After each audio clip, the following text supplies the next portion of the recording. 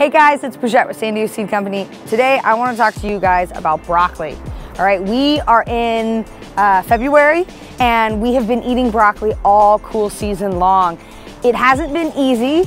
We've had an unusually warm, cool season, but I want to give you some tips and some tricks on how you can make it happen and be a successful grower of broccoli. So, number one, we started these broccolis from seed in August. I know that's crazy, but August is the time that you really want to start thinking about planting your cool season crops.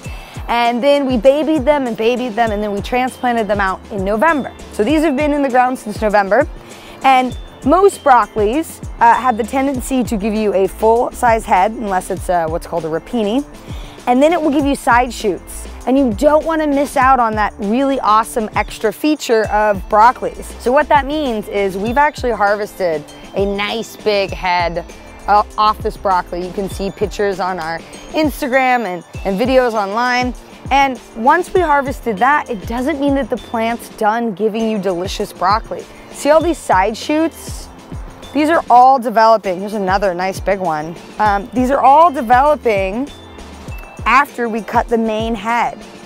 And when you cut the main head, you're actually taking a lot of the energy away from the plant that it was putting into this, and then it starts really pushing out these side shoots.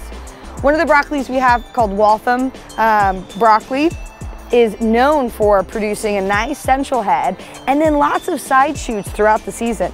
One of the reasons why we love it is you only can eat so much broccoli at a time, and this allows you to continue to harvest your broccoli for weeks to enjoy in dinners, you know, for quite a long time. So how do you do it? You just simply cut the middle. That energy is now the plant's not giving its energy to the central head, and then these will start to develop. And then you can just continue to harvest all winter long, and when they start to go to flower like this, it's not a big deal.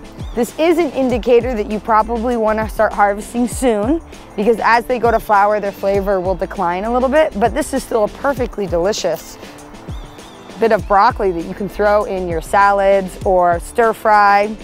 You can see the difference, how this is a nice tight head and this is a loose head.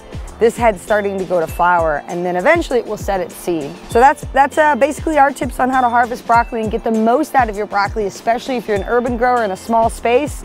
Make sure that you're really utilizing the plants to its full potential.